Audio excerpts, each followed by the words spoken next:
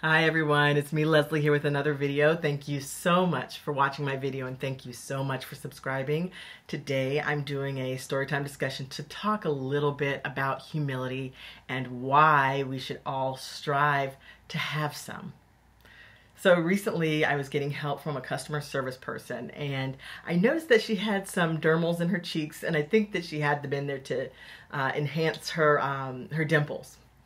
And a long time ago, I myself had some dermals, but they got infected, fell out, and now I have two circular scars in their place. So I saw her dermals, and it reminded me of the ones I had had, and I myself love piercings and really wanted to compliment her on them. And so I said, "Oh, I love your," and I hesitated because for a second there I forgot what the name was, and then all of a sudden the customer service person decided to fill in the gaps. And I said, "I love your," and she said, "My dimples." And I said, "Oh, your piercings, your dermals." And end story. So that was the end of the story. That's the end of the situation that I want to talk about. I want to talk about the arrogance in the response, the all-consuming ego that occurred with the compliment that she thought I was going to give, the assumption, the arrogance.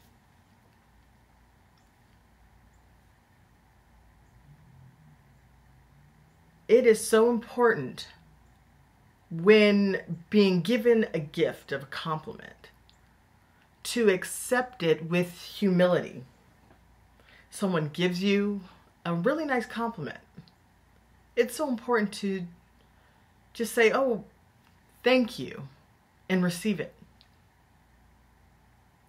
When someone is trying to give us a compliment and it's received with arrogance and conceit, there's something that happens in the moment. The opposite reaction of the feel good moment that could occur turns into something totally opposite. Humility is a beautiful thing. Humility means having a low importance of one's self. And I'm not saying feel badly about yourself. I'm not saying, my interpretation of humility is realizing that everything fades, nothing stays the same, or someone else is doing what you're doing. There's someone who's already done it. Someone else already probably has it. There's nothing new under the sun. So why should I feel like I am so much better? I shouldn't. Everything fades, nothing stays the same. Today you can have it, and tomorrow you may not. Like I said, I too had dermals before. And by the way, now in their place, I have two circular scars. And I'm not saying that everybody gets a scar, but I'm saying that there's a good chance when those dermals come out, there's going to be two circular scars to enhance those dimples. So in closing,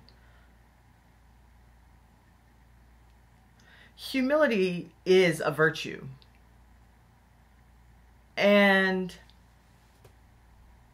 I believe it's something that's not practiced enough.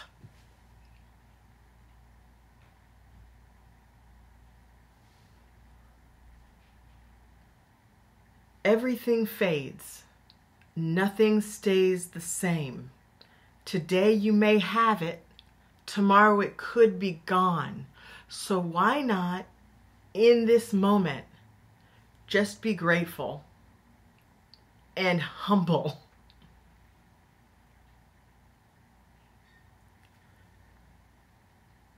that's where I'm going to end this video today. Thank you all so much for watching. And until next time, bye.